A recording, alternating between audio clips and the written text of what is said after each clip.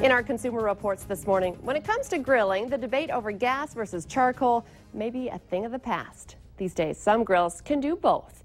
Our partners at Consumer Reports have tested 2 of the new hybrid grills and had its expert tasters weigh in on the results.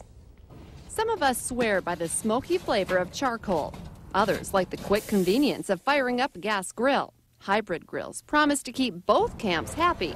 Consumer Reports just tested 2, the $300 Char-Broil Gas to Coal and the $500 Dyna-Glo. The Char-Broil looks like a regular gas grill until you slide in this tray for charcoal. It's convenient because you can use the gas burner to ignite the charcoal, but because it only has one cooking surface, you can only cook with gas or charcoal, not both at the same time. The Dyna-Glo is basically 2 grills in one, so you can cook both ways simultaneously. But that means each cooking surface is relatively small. Consumer Reports ran temperature tests using thermocouples at different spots along the grill's surface. We found they got hotter in gas mode, which is important for searing a nice piece of meat.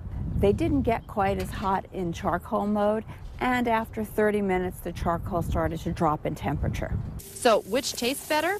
Consumer Reports asked its expert taste testers to compare burgers cooked on a charcoal grill with burgers cooked on a gas grill. A few of the panelists noted some browned grill flavor, and several picked up a smoky note in the charcoal burgers. But overall, the testers agreed that there would likely be little difference in taste when it's served on a bun with toppings. While these results may not convince a charcoal loyalist, at least there's a way to please them at your next barbecue.